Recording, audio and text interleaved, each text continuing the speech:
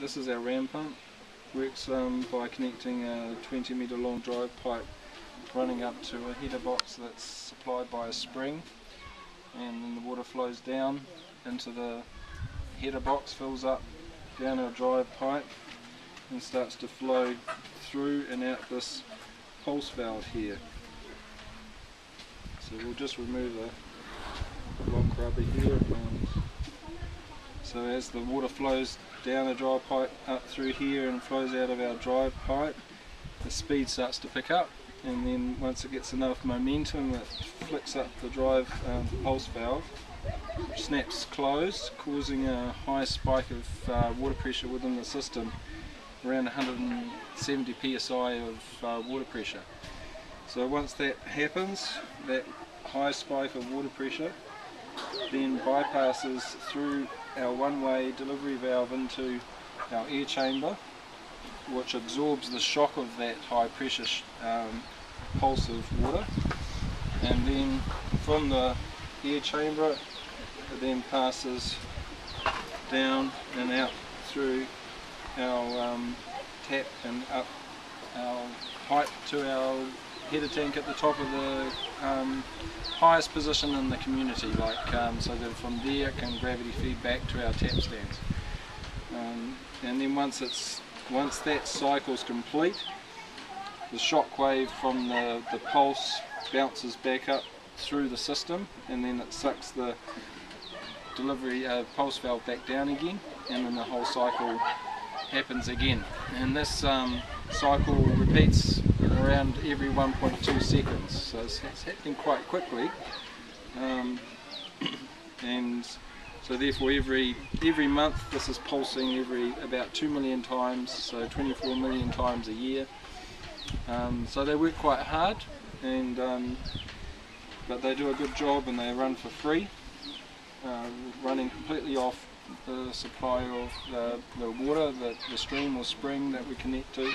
So there's no need for mazout or benzene, petrol or diesel as we say in New Zealand, and no need for solar power. They can run 24 hours a day without any stoppages, so really good little system for communities in middle bush or high locations where water supplies are below your community. Then how far and how high can it pump the water? Maximum head height. Water's a strange thing. It's not really the distance, it's your head of height that you have to pump. So you always measure what it's capable of doing by measuring the actual literal height that it has to pump, all to do with atmospheric pressure, and so it tops out practically at about 100 metres as its maximum pumping capacity to make it worthwhile installing a pump. Most of our communities are around the 50 metres mark. And how much water per 24 hours? On a 50-metre head height system, around 2,000 to 2,500 litres per 24 hours of non-stop pumping. And the higher your head, the lower your flow rate. So it's a very variable system. That every system is unique to its location, its head height. So we can't give an exact reading for every community, but we can just estimate closely. But 50-metre head height will give us 2,000 to 2,500 litres per 24 hours, which is for an average community of 200 community members, that's more than enough for drinking, washing, cleaning, cooking, all the things that they need. The most essential water needs are met with that supply.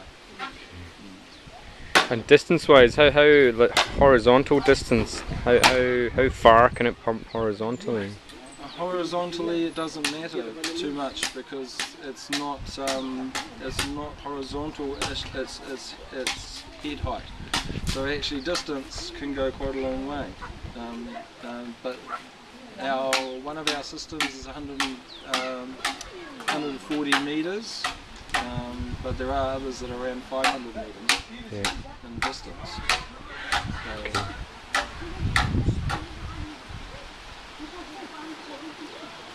I think that's it.